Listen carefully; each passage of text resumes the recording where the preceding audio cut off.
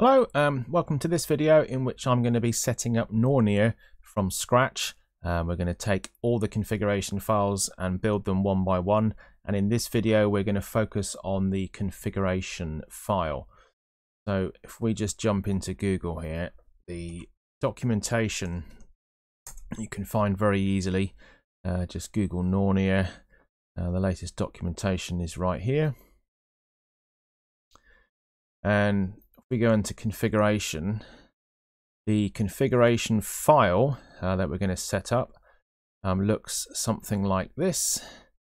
Now we could literally just copy that and paste it in, but I'm going to build this out and show you line by line exactly what it is and what each line does. We'll put that to the side for the moment, and I'm in my Visual Studio Code. And I've created a folder, just called that folder Nornir, and then we're going to build everything from in this folder. Now the content from this lesson is built from a course I've got, which is Master Nornir, the Python automation framework. The description, the link for that course is in the description.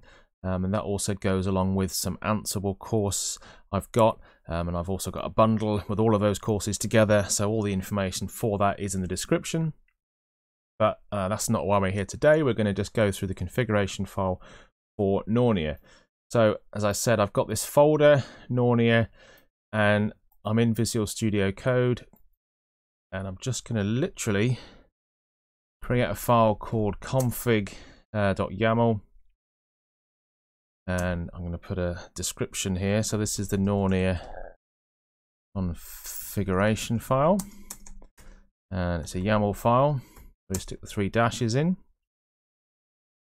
Now, very simply, there's a core element and there's a line that's called num workers.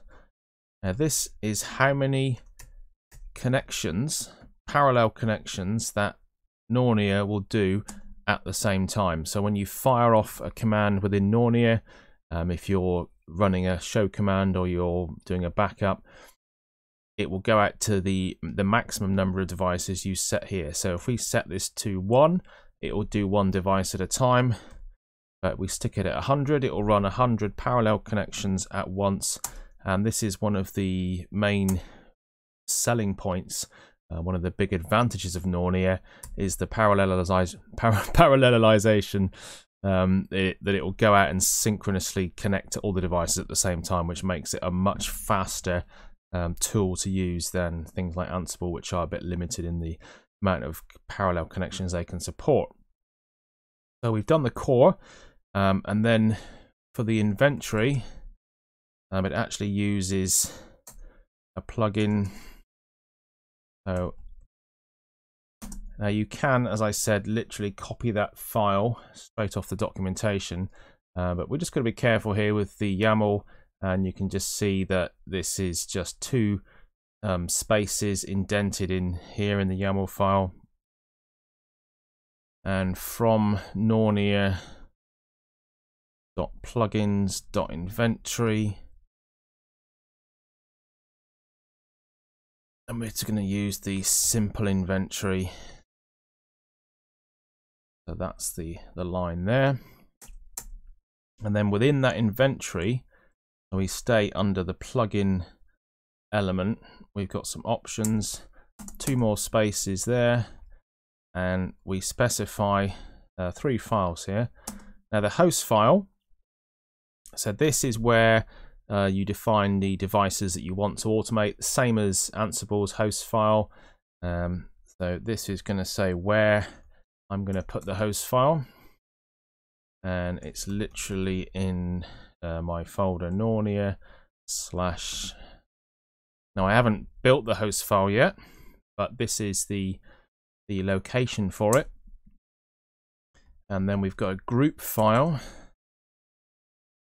So this is where you can specify more generic information, so groups of devices. So you've got a Cisco group or a routers group or a DC group, and then within there you can specify parameters for that group. So that one is exactly the same format.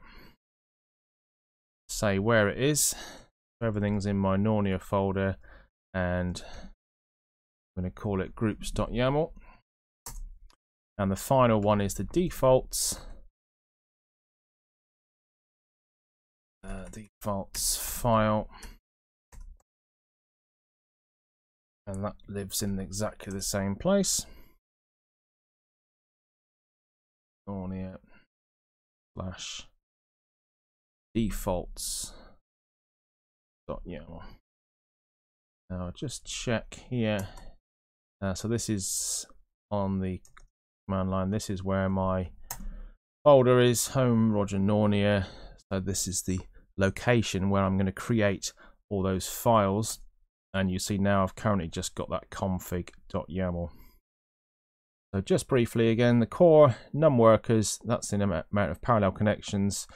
We're using the simple inventory plugin, and within that we've got 3 options that we've defined, which is the host file, the groups file, and the defaults file. So what I need to do there is then go and create all these other folders, which I'm going to do in another video. So thanks for watching.